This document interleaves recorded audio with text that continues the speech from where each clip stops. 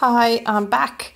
Got a bit carried away with my first swipe on the other video. I did what I think a lot of people do. I got a bit carried away. I kept fiddling with it and basically just ended up with a big mess. So I have done it again. I've used a bit more restraint.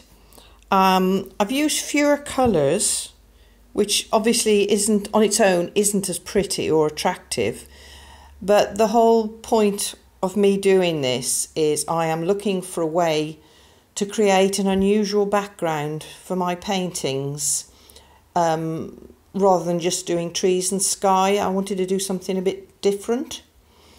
So that's why on this dirty pour I've just used like a pale blue, white and green, and there's a little bit of gold in there as well. I'm really pleased with this. I put less paint on, and when I did the swipe I did it very, very lightly, not applying much pressure at all. And I have warmed it a little bit with a hairdryer to encourage the development of cells, but to be honest, the paint was sort of creating them quite easily on its own anyway. And this I'm quite pleased with because it is the sort of effect that I want.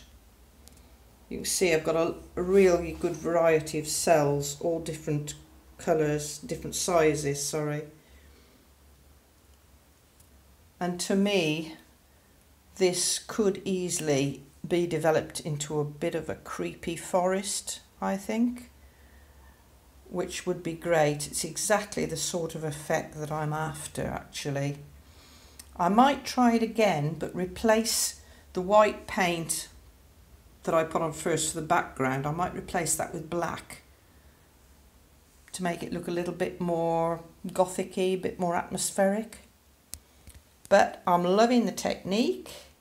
I'm making the biggest mess you've ever seen. I am covered. It has actually even dripped on the cat's tail, all over the floor, all over the table.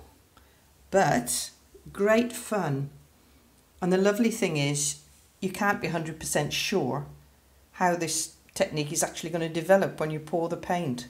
So it's really exciting. I love it. Glad I've given it a try. Seen a lot of other people using the technique on YouTube, and I was dying to have a go, and I'm glad I have now. So all you've got to do is mix the paint beforehand with a little bit of water, a little bit of flow improver, and then add a little bit of silicone, and it's the silicone that bursts the paint in these little bubbles and gives you these lovely cell effects.